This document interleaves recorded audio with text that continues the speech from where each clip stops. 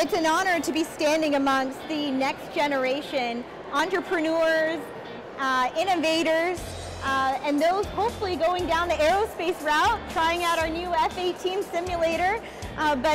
You know, it's important that we're here today not just to talk about STEM, but to connect. And through that connection, we build the strength, we build our voice, and we build change. STEM Day in the Capitol is great for a number of reasons, not the least of which is having young students in here that are driving robots, that are, you know, Boeing comes in and they have a simulator, a flight simulator for their F-18.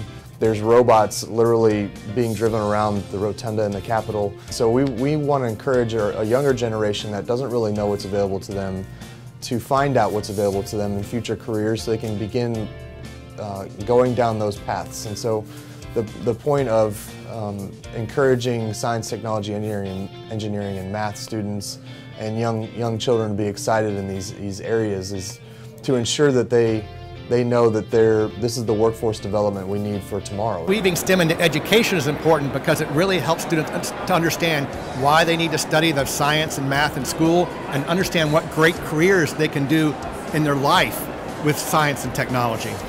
I think it's important because it can completely change the way your lives are going to go, and just seeing all of the kids who have been impacted by this completely and thoroughly is just incredible. House Bill 1623 has two components to it. One is a computer science piece that allows students that are in high school to substitute a computer science class for a math or science or practical arts unit, which is basically an elective. The second piece of the bill is a STEM curriculum that would be a STEM curriculum awareness program that it would be implemented across the state in public schools and private schools and for homeschoolers if they choose to use it. The statistics show that students are coming out of high school not knowing what's available to them in our economy, in our global economy. So we want to make sure at a much earlier age we're starting to build a pipeline of students that can fulfill the jobs that are available today. And the STEM curriculum does that in a very, very effective way.